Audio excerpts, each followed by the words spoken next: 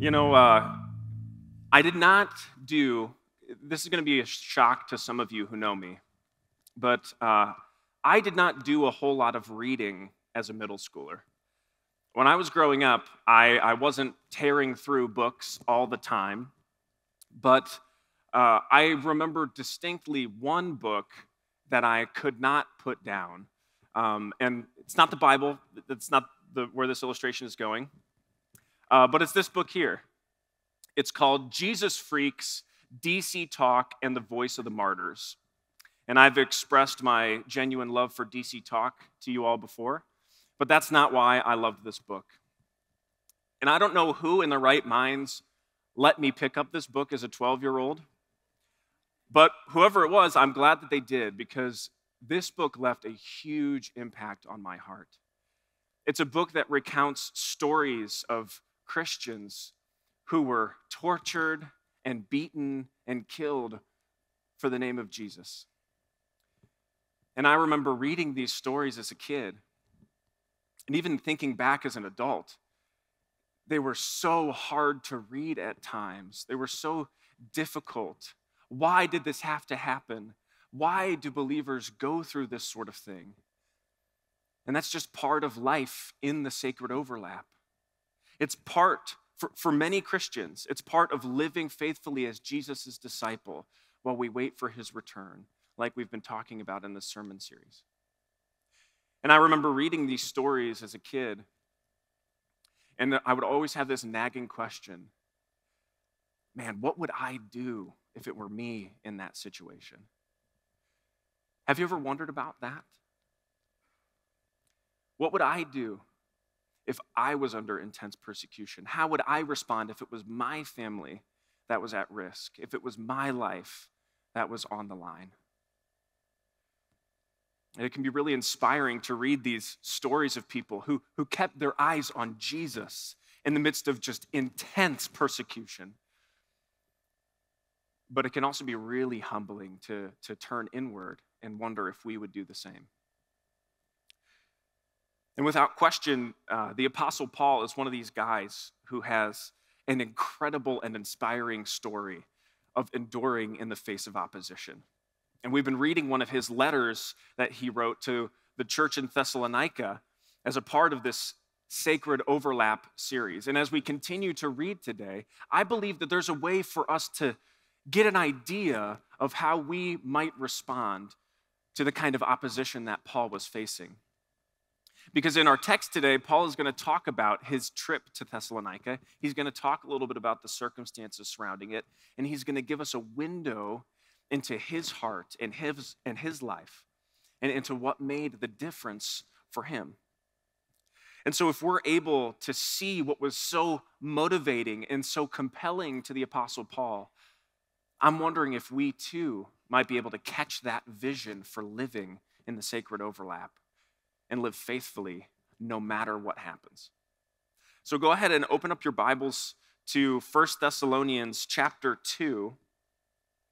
We're going to be reading 7 verses, 1 Thessalonians chapter 2, and we'll start in verse 1. And as we're reading, and as we're looking at what made the difference for the Apostle Paul, before we read, I titled this sermon, "What is Your Why?" Because what Paul is giving us a window into, what made the difference for him was the motivation that he had. It was the why behind all the things that he was doing in his life. And so as we read, we'll see if we can discover what Paul's motivation is, and we'll see if we can catch that vision as well. So if you've got 1 Thessalonians chapter 2, go ahead and stand up with me to honor the word of God. And we'll read starting in verse 1.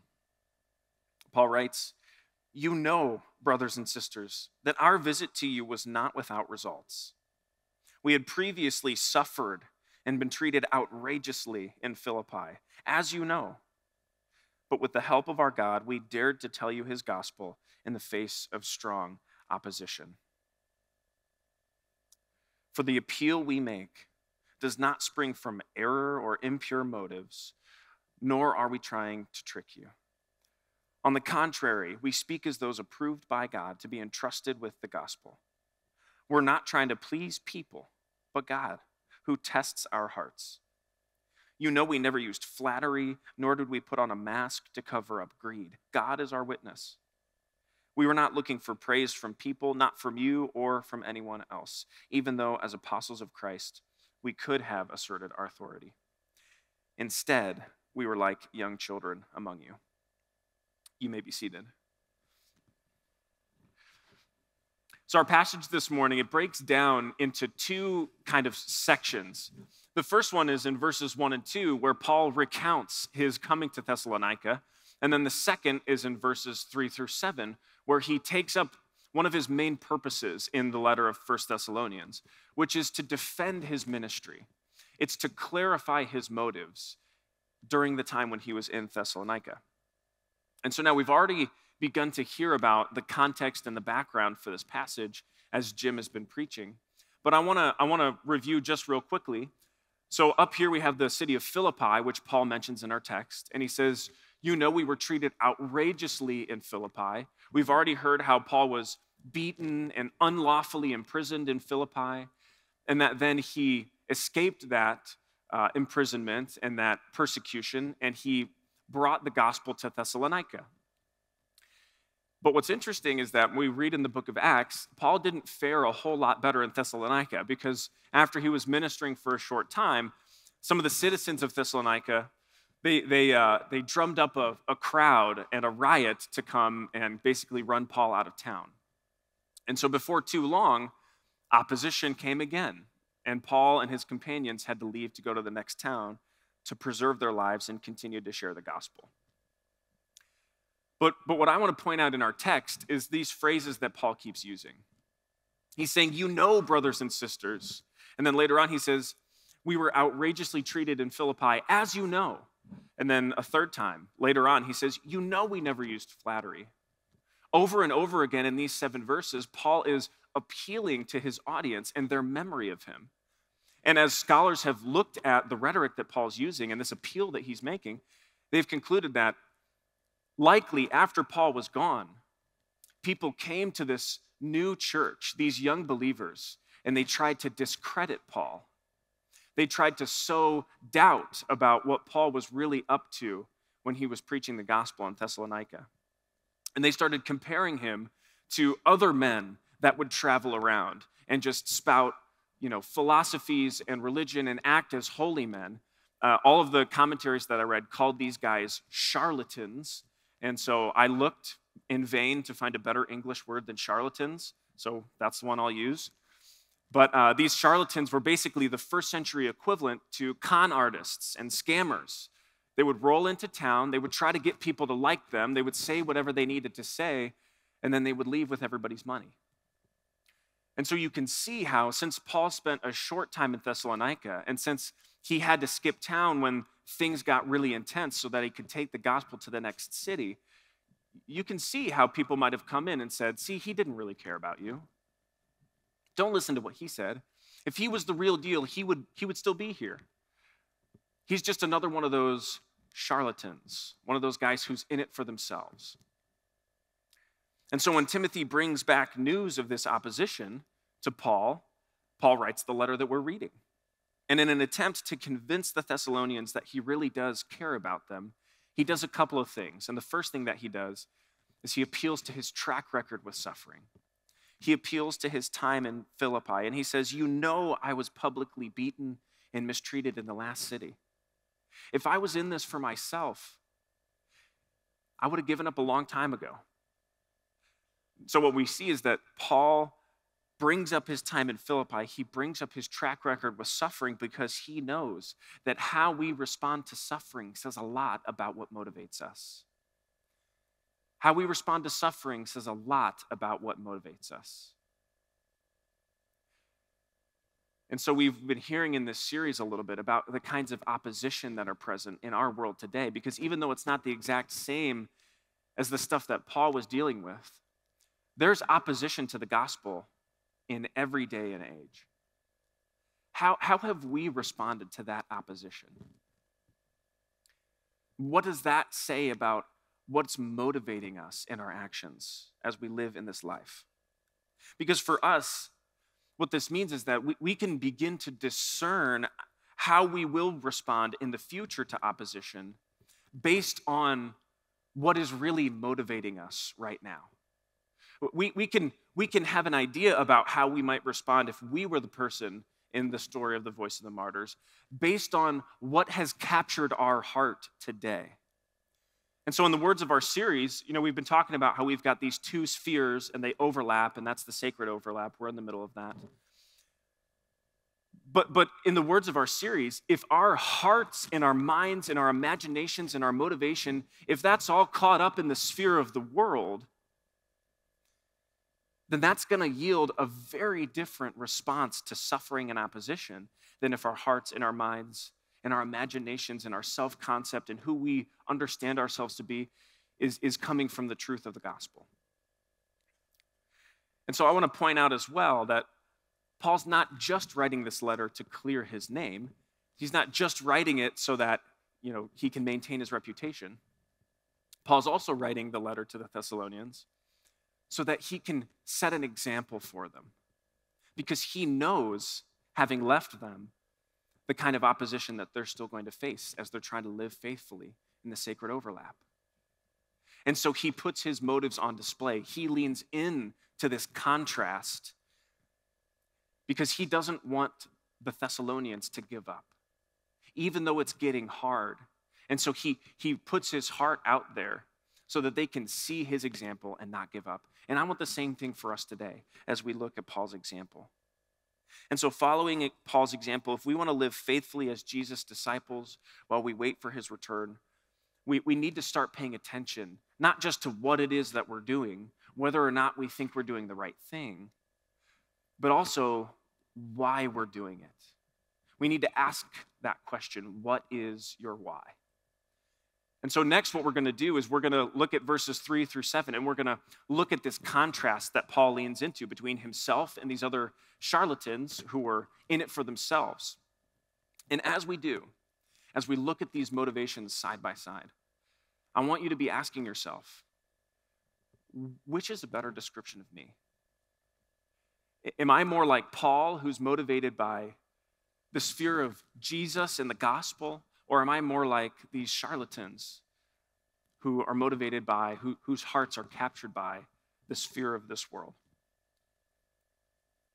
So, why is Paul doing what he's doing? Well, in verse 3, that's where he goes next. He says, we were treated outrageously in Philippi. And he says, but we endured in the midst of much opposition. Why, Paul? Why did you do it? For, he's about to tell us, for the appeal we make does not spring from error or impure motives, nor were we trying to trick you. On the contrary, we speak as those approved by God to be entrusted with the gospel. We are not trying to please people, but God. Really what Paul's doing is he's stating the contrast, and he states it 3 different times. The first contrast is between the appeal that springs from error and impure motives, and he says, on the contrary, we're those who have been approved by God and trusted with the gospel. And then again in verse 4, he kind of restates the contrast. We're not trying to please people, but God. And then in verses 6 and 7, he restates it again. But really the heart of the contrast, I think, can be seen in this one line. Paul's saying we weren't trying to please people. We were living for God.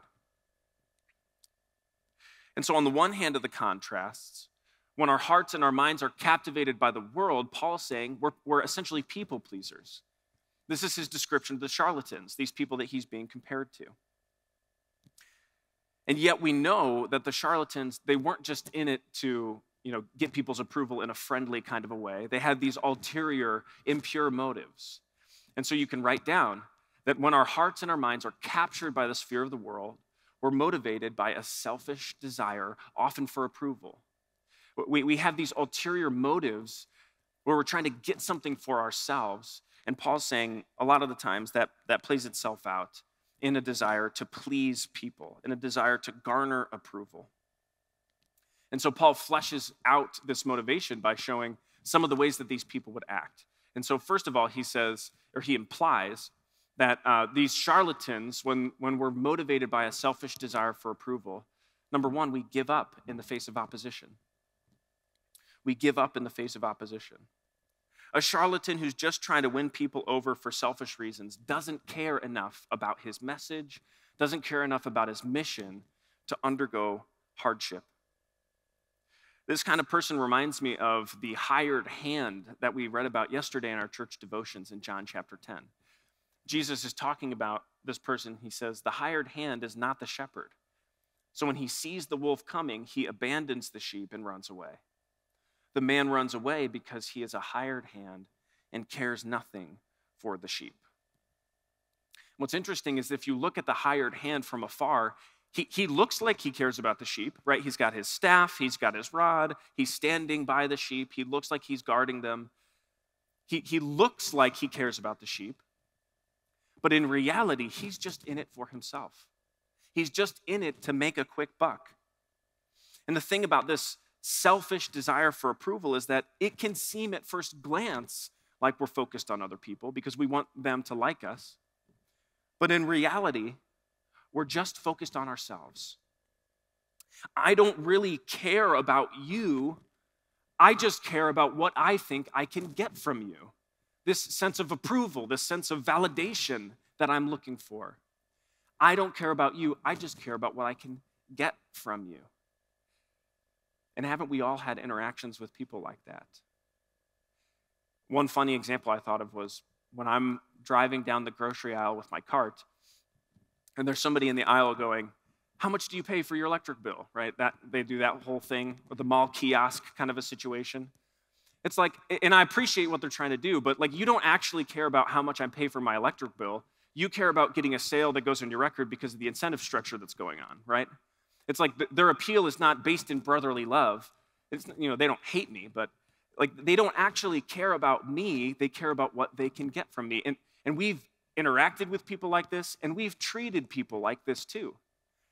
And if you don't think you have, it's because you've never gotten an order wrong at McDonald's. Because like missing out on a 20-piece nugget flips people out. Like people go absolutely insane. It's so easy for us to flip a switch across the window between like a cordial interaction and like, you better give me what I think I deserve or else there's going to be problems. You know what I mean? Like people will get out of their cars, they'll march into McDonald's. Like we are so quick to objectify people when they're not giving us what we think we deserve out of the interaction. We can do it to fast food employees, we can do it to waiters and waitresses, but we can do the same exact thing to our spouses and to our kids. We can treat them like they're only good for what they can provide for us. And the problem with treating people this way is that as soon as I realize I can't get what I want, I'm gone. I'm out of there. Because it's a motivation that's not coming out of genuine love for this person. It's a motivation that's coming from me being the center of my universe. We put ourselves at the center of things, and we interpret all of our relationships and interactions through the lens of whether or not it's going to help me get what I want. And so since I'm really at the center of my world, I value my personal safety over you. So if things are going to heat up, I'm out of here. I leave. And I either leave physically like the charlatans in the first century, or we can leave emotionally and just get cold and distant and irritable and frustrated and vengeful. It's so easy to just treat people like they're only good for what they can provide for us. Because at the end of the day, when our hearts and our minds are captured by the sphere of the world, I care more about myself and my needs and what I can get than I do for the people around me. So that's the first thing. And so they flee in the midst, they give up in the face of opposition. The second thing that Paul mentions as a part of this contrast is in verse 5. He says, we never used flattery, but the charlatans sure do. The charlatans use flattery all the time. Because when we're motivated by a self-centered desire for approval, we turn to things like flattery. And flattery is just the dishonest use of words in order to manipulate people into giving us what we want. It's the dishonest use of language and rhetoric, often for personal gain. In the lives of the charlatans of the first century, This meant catering your message so that people would give you what you want, right? The truth doesn't matter to you. You're not actually like believing what you're saying. You're just trying to say whatever you can to get the money or the fame or the women or whatever it is. They don't actually care about the truth. They care about themselves. And so at first, flattery, I don't know, when I look at it, I'm like, I don't know, does that really, do I flatter people? Is that something that really applies to my life? It might not seem like something that we deal with on a daily basis, but I want us to take pause and look a little closer. Because you notice that when Paul talks about himself, he says, I'm one who has been entrusted with the gospel. And for those of us who claim Jesus, we've been entrusted with the gospel as well. And so we may not consider ourselves traveling teachers and philosophers, but because we have been entrusted with the gospel, we have a responsibility to live as an intentional evangelist. We talk about that in the Christ acronym. And while we may not be actively preaching a false gospel, oftentimes, I mean, how many of us are content to shy away from the truth in order to gain approval from other people? How many of us are willing to leave Jesus out of a conversation that we know he ought to be in order to avoid an awkward silence? See, we're not as likely maybe to use our words actively to try to garner approval, but we're very willing to use our silence. And what I want to propose to you today is that our silence and that use of language and words can be just as manipulative as the words of the charlatans in the first century. We're trying to gain the praise and the approval of our peers, and we're just using silence to get it instead of words. Because when deep down we're motivated by a selfish desire for approval, the truth of the gospel isn't as important to us as being seen as acceptable by society. A third thing that Paul uses, that he talks about along these lines, when our hearts and our minds are captured by the sphere of this world, when we're motivated by a self-centered desire for approval, he says, you know we never put on a mask to cover up greed, but you've seen it a million times before. The charlatans that come into town, this is exactly what they do. And I like the way that the NIV translates this, putting on a mask to cover up greed, but what does that mean? You know, what are they trying to get at? The NLT translates it in a way that's a little easier to understand. They say, we were not pretending to be your friends just to get your money. So Paul is trying to distance himself from this idea that he was being false to the Thessalonians in order to get something from them. That he was just putting on a front, that he was hiding his true motives so that they would give him money and praise and all that kind of thing. But the reason I like the language that the NIV uses is because the idea of putting on a mask reminds me of the image of performing for people. And that's something that really resonates with me.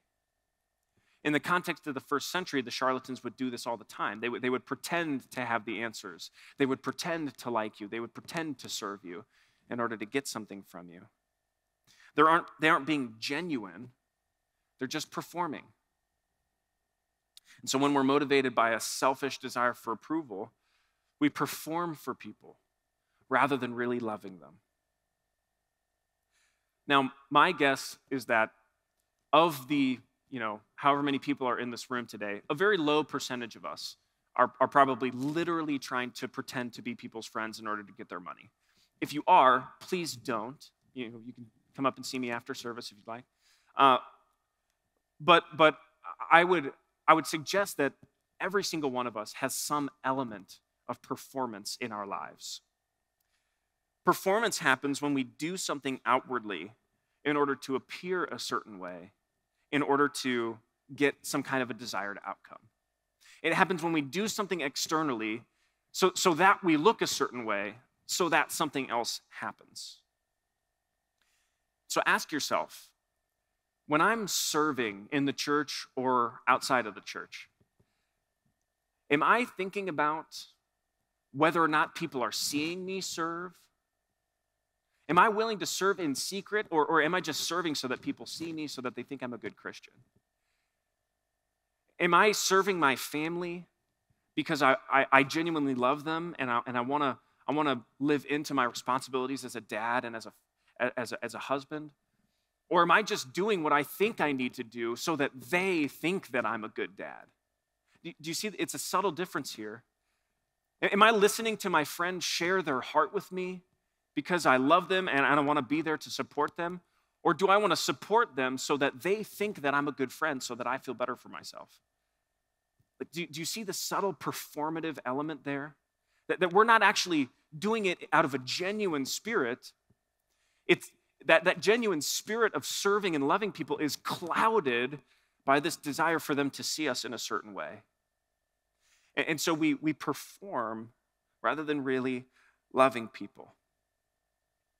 And when our acts are just an attempt to get people to view us in a certain way so that we can feel better about ourselves, so that we can sleep at night, we're falling into the trap of thinking that we can act a certain way, that we can do all the right things, rather than actually being transformed inwardly. And the tragic thing to me is that when I spend all of my time in conversation with you thinking about whether or not you're thinking that I'm a good pastor or a good husband or a good friend, that internal dialogue that I'm having, it's taking me away from being actually present with you. It's like we can't really be present with one another when we have this separate track going on in our minds that's distracting us from the people around us. When my heart is caught up in the world, I rob myself from the ability to really see and love those around me. I'm at the center of my universe, and I just care about what I think I can get from you. And so I'm constantly not present with you because I'm trying to rig the situation. I'm trying to put on a mask to try to get a desired outcome. Now, should we stop doing good things, because there's that performative element? No, like good things are good. You should do them. Don't stop serving your spouse. Don't stop listening to your friends because Clay preached a sermon, right? But we need to recognize that our motivations are often mixed. That we're not so one-sided as we can think that we are. And that if we're not careful, we can find ourselves looking so good and so Christian on the outside while we're just running on empty internally. There can be this huge gap between the way that we want others to perceive us and what's actually going on in our hearts. We can look like we're in the sacred overlap, but in reality, our hearts and our minds are still, they're still in the world. They're still captured by the world. And see, part of the reason that examining our motivations is so important is because we all live with legitimate needs and desires. And our deepest need and desire is to be known and loved by God. We have these desires for other people to approve of us, for other people to think of us in a certain way, and those aren't inherently wrong, but they're all pointing to this hole in our hearts where we need to be known and loved by God. That is the most important need and desire that we have. That's what we were created to live in, and yet because of sin, we're separated from God, but that need does not go away. That hole in our hearts is still there. That aching emptiness that we feel inside, it doesn't go away. And so when we're living in the sphere of this world, and when our heart is there, we spend our days trying to dull that need, trying to medicate it away, trying to rig any situation that we can for someone to think that we're a good person. And so we take and we idolize stuff. We try to shove it into the hole of our hearts, but it doesn't work, and it just leaves us empty on the other end.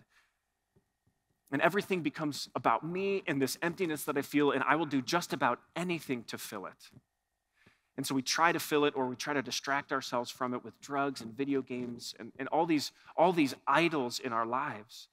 We reach for anything within grasp in the sphere of the world, but nothing will satisfy that deep sense of emptiness that we feel.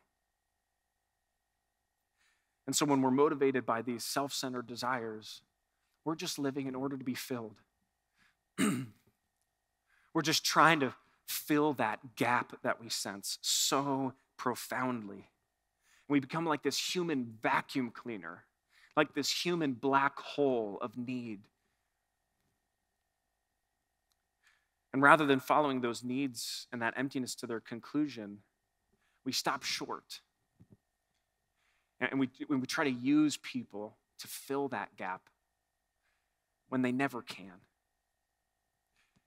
And the sad thing is that we will never really be free to love people in our lives as long as we need them to love us back. We'll never be really free to serve and self-sacrifice for the people around us as long as we need them to respond to us in a certain way for us to feel okay inside. Pastor Jim says it like this sometimes. When we try to love with our human love, we end up hurting people because our human kind of love is inherently self-centered. But we don't have to live that way. We don't have to live with that constant emptiness inside of us. Let's go back to the text because Paul did not live that way. Paul was not trying to do the dance to get the hug. He wasn't trying to perform in order to get something in return. And so let's see what made the difference for Paul. Back in our text, we read, this is kind of what I pointed out as the center, a good summary of this contrast that Paul is making. He says, we're not trying to please people, but please God. And that's true, right? That's part of the contrast. But my fear is that when we read that, we think to ourselves, okay, so I get it. When we live in the sphere of the world, when we're captured by that, then we're trying to perform for people so that people like us. And what the Apostle Paul is saying is that if we're captured by Jesus, then we're just going to perform for Jesus so that Jesus likes us. But that is not the contrast that Paul is trying to make here. Do you see the problem in that? Do you see the danger in that?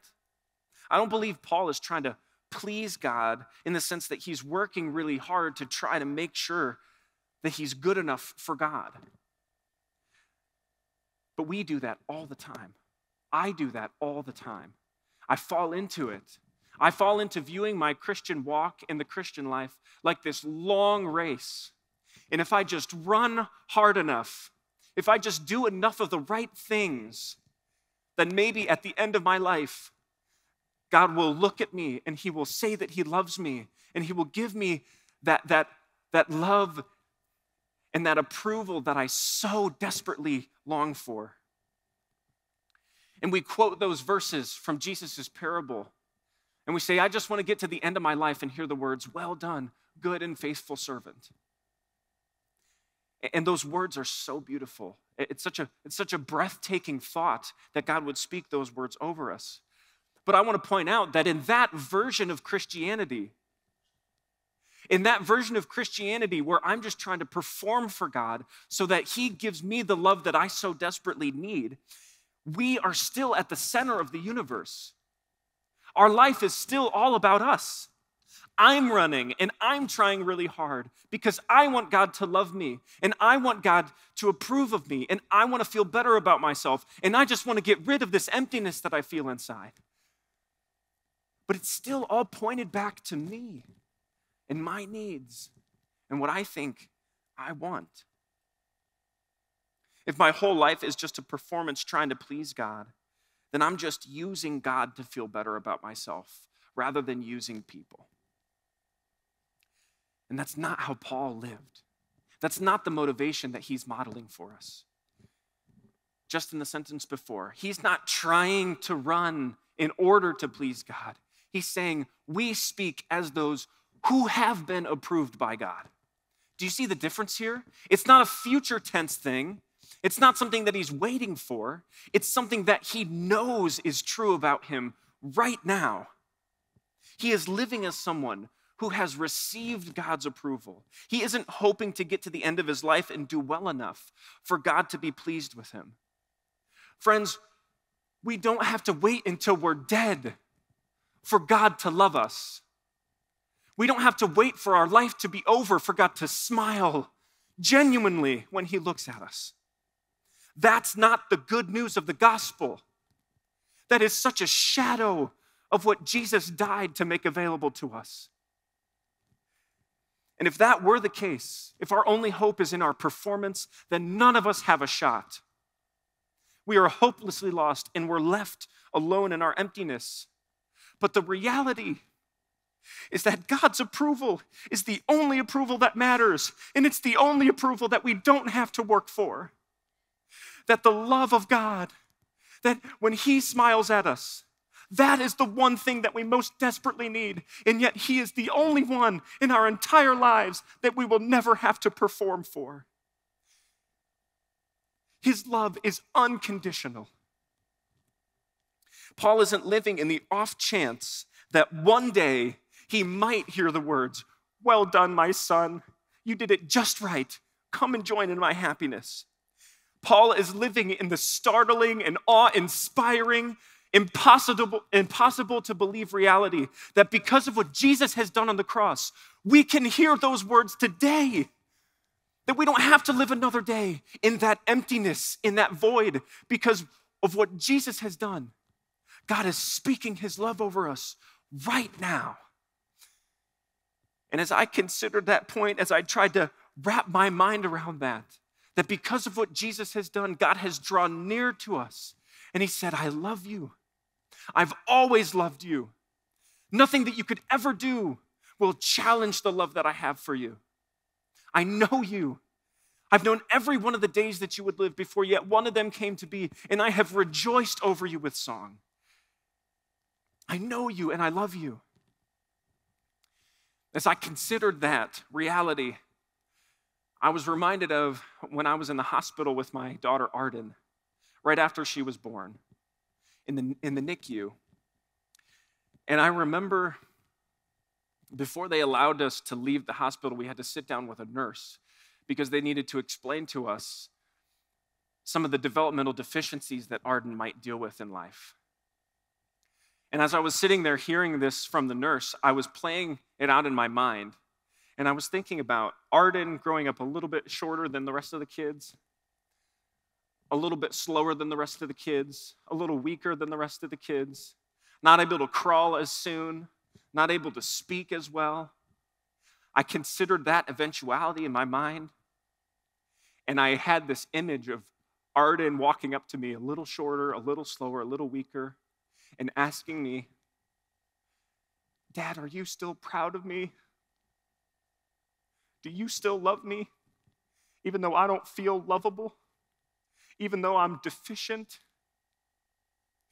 And in that moment, as I considered that, I was overwhelmed with pride and with love for my daughter. And I thought about how ridiculous it would be for her to think that anything about her could challenge the love and the pride that I feel when I look at her. And I thought I would say to her in that moment, "Of course I'm proud of you. Of course I love you. Not because of what you've done. I was proud of you before you were born. Not because you're faster or stronger than the other kids, but just because you're mine. Just because you're my daughter." And I believe in that moment, that pride and that love that flooded into my heart is just one fraction of the fatherly love that God has toward us. It's not based on our development or our deficiency. It's not based on our performance, and it doesn't shy away from our failures. It's based on nothing short of the shed blood and the strong name of Jesus Christ. And so we don't work for some eternal payoff. Jesus has brought God's love to us, and it's available today. And it can turn us from a bottomless pit of self-centered need. It can turn us from this human vacuum to this well that is filled up and overflowing with living water. And those are the Christians that the world needs to see, because those are the Christians that look like Jesus. And those are the Christians that don't need the people around them in order to feel satisfied. And so they are free from their desperate search for approval to actually know and love the people around them, because they have everything that they need in the person of Jesus Christ. And so what Paul's modeling for us, the approval that he has, that he's operating in. It isn't just substituting God for people. Instead, he's motivated by the truth of what God says about him. And that changes absolutely everything for Paul. He knows who he is in Christ, so he's not living out of this desperate need for approval. And so there's three things that Paul talks about that allows him to do, that frees him up to do, and we'll just run through them real quickly. Paul says, with the help of our God, we dared to tell you his gospel in the face of opposition. Because Paul knew who he was in Jesus, he wasn't dominated by the drive for self-preservation. He didn't need to look out for himself. He didn't need to make sure that he was going to be comfortable and well taken care of because he already had everything that he needed in Jesus.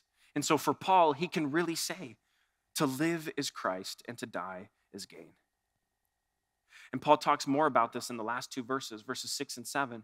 He says, we are not looking for praise from people, even though as apostles of Christ, we could have asserted our authority.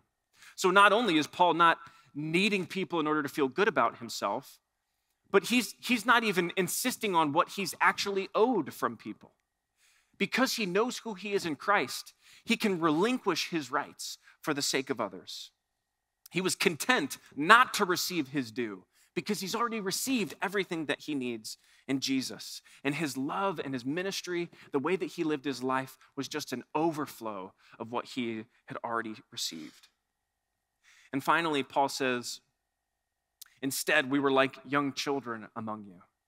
And the ESV translates this, we were gentle among you. Paul was probably trying to contrast himself with the charlatans who would sometimes be cruel in order to get people's approval in some reverse psychology kind of way. Paul says, that's not how we lived among you. We were gentle among you.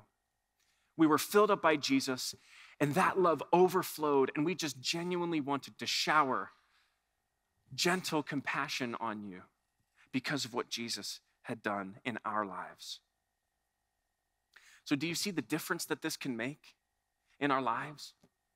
When we're not trying to use people to get something that we think that we need, when we're actually full of the love of God and we're able to give that out to the people around us. Because the difference is when we're dominated by the sphere of this world, we're living to try to fill that emptiness that we have. But when we're motivated by the truth of what God says, we live out of the love of God. We live out of what God has said about us. And what struck me, this thought in closing, what struck me as I got all this down, as I was studying the text, and I looked at these three ways of living that Paul models for us, it struck me that not only is this a better way to live, not only is this a better way to be motivated, but this is also exactly like Jesus. In Philippians 2, Paul talks about Jesus who came to this earth and humbled himself to the point of death, even death on the cross. Jesus wasn't dominated by self-preservation. Jesus, who didn't consider equality with God something to be grasped, but he emptied himself and took on the form of a servant so that he could come and be our all-sufficient Savior. Jesus relinquished his rights for our sake. And Jesus, who saw us harassed and helpless, and whose deep love drove him to the cross in our behalf. Paul's motivated by the truth of what God has said about him, and he talks about it a little differently in 2 Corinthians. Christ's love compels us because we're convinced that one died for all, and therefore all died. It was the love that Jesus expressed on the cross that motivated Paul. And so not only do we follow Paul's example, but we also reflect Jesus to a world that desperately needs him. And in the end, if we're going to endure through opposition and the sacred overlap, we need to remember and be motivated by that approval that God has already spoken over us because of what Jesus has done. Because when we do, we don't live out of this emptiness. We don't live in order to be filled. We are filled up with the love of God, and that can overflow and free us up to see and love the people around us. And the best thing that we can do today to live more like that tomorrow is to let that love wash over us. And that even though it's difficult to believe at times, that we can be quiet and hear God whisper, I love you. I made you and I love you. Even though you have shortcomings, even though you're not perfect, it doesn't even touch the love that I have for you. The love that drove me to send my son to a cross to die in your place.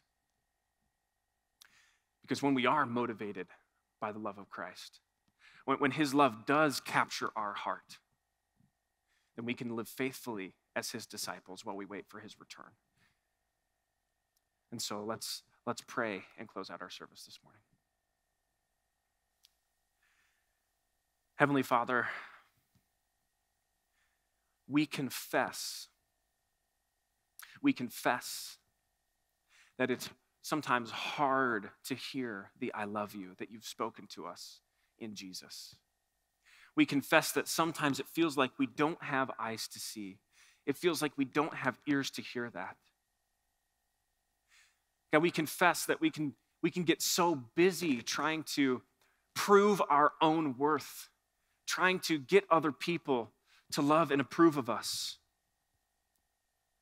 Lord, forgive us for trying to seek in others what we can only find in you. Forgive us for that idolatry. And Lord, out of your grace and out of your kindness, by the power of your Holy Spirit, open up our hearts to your love. As we look to Jesus on the cross, may we remember the love that cast our sins as far from the east as from the west. The love that is incomprehensible. But by your power, may we grasp it nonetheless.